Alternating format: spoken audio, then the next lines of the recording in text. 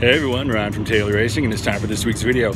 We're still live in North Dakota, and of course, you guys know me for riding superbikes and racing superbikes and all that kind of fun stuff. But lately, I've been hanging out with a bunch of guys that do a lot of this adventure touring stuff.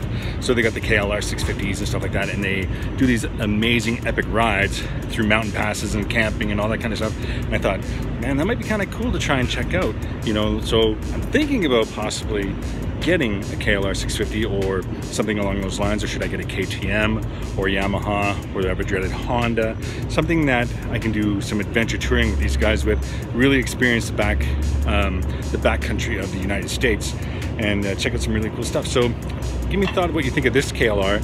It's my buddy Daniels that I'm working with here in North Dakota. He has this KLR with some doohickey upgrades and, you know, lights and bags and all that kind of stuff. So take a look, let me know what you think, and I'll get back to you. Cheers.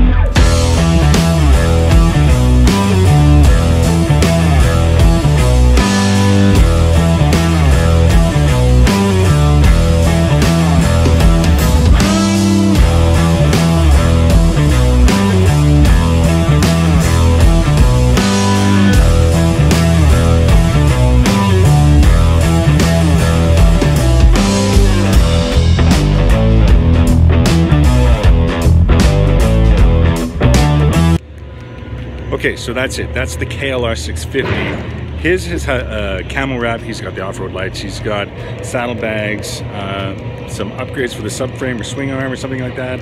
Tires, wheels, all the good stuff that you need to really go in the backcountry with. And he's done a lot of really cool, epic events. And we'll probably get him on the show here in the next couple weeks to give you an idea of some of the stuff he's done. He's done that Iron Butt where you do 1,000 miles in 24 hours, and he's documented in it. So that's another cool story. It's something that we should probably do here at Taylor Racing. Get a few of the guys, get some Ducati Multistradas or Diavos, or hey man, even some Scramblers would be kind of cool to do. So anyways, check it out. Let me know what you think of the video. Should I get a KLR or something as the same, and do some adventure riding? Would you guys like to see some of that adventure riding tours? And let me know. All right. Don't forget to like, share, and subscribe to the video, and we will definitely see you here next week. Cheers, everyone. Ride safe.